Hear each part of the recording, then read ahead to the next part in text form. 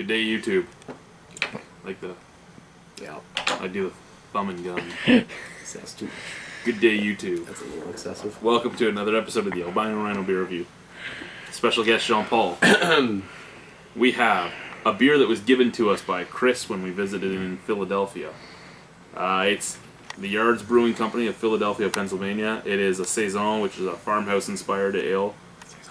It's a Belgium style. Saison was made for... Seasons. French for seasons. No, it's not. Saison? I'm pretty sure. Anyway. I'll look it up. Oh, you're one of those. Just talk amongst yourselves. It was one of the... It was a beer that was brewed for the summer months to keep the farm hands hydrated and happy. So... And drunk. It's 6.5% alcohol. I know historically it wasn't that much. But hey, let's give it a shot. To take some words from Keith, give it a shot and see what we got. Yes! Give it a shot and see what we got. Yes, give it a shot. See what we got. Pour me some beer and shut the fuck up. I will fight you. My dogs and me will take you on. Hey, look at that. See, French for season, and it's the name originally given to low alcohol pale ales. Well, that's what it Brewed said. seasonally in farmhouses in Wallonia, the French-speaking region of Belgium. Look at you. I know my like- beer, I don't know my French. No, that's good though. No, that's awesome.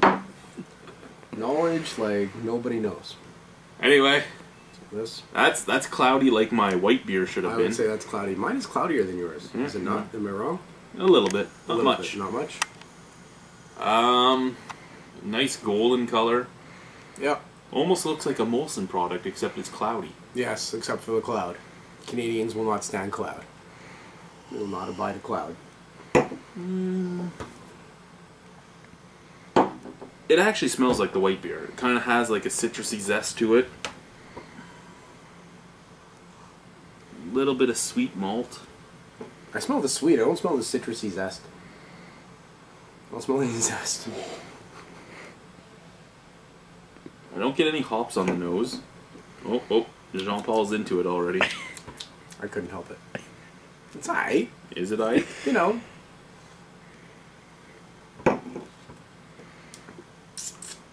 Again, man, it's so goddamn sweet. Like, why do people want to make sweet beers left, right, and center? I think he's crazy. You don't think this is sweet?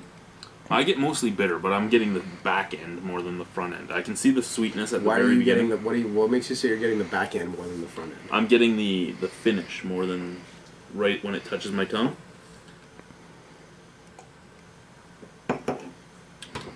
Like, it's soft, yet crisp at the same time, but I can taste the sweetness. I know what you're talking about.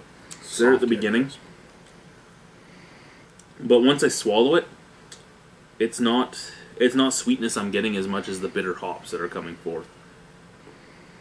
I can see that, like at the end, towards Yeah. the back end, for sure. That's what I'm getting more than the front. I know what you're talking about with the sweetness. Okay. I'm just not So picking it's it not up that as you much. don't. It's not that Yeah. you think I'm crazy. It's more that Yeah, you see exactly what I'm talking about.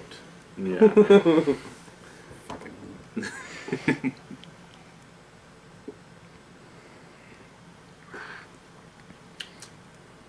Nah, sorry. The first beer was good. These last two beers have kind of sucked. This one kind of sucks. Now, Nah, I shouldn't say it sucks, but I don't like it. I like that it's a higher alcohol percentage. I like that it's trying to get that genre of beer. I like that it's a craft brew in America doing its take on this style. Truthfully, I've never had a beer from Belgium or from France or from anywhere in Europe that was this style that I liked. I don't mind this. I don't like it, but it's not bad. Very hoppy on the background. I get some yeastiness too, like sour yeast, like proofing dough, if you would. Proofing dough. Proofing dough. What's proofing dough? You know, dough that's proofing. No. Proofing's when the yeast rises. Is that what that is? Yeah. Alright, I did not know that. I could drink it. I could enjoy it. I don't think I'd buy it. If somebody bought it for me, I'd drink it. But me, myself, I wouldn't buy it again. Yep, just like cocaine.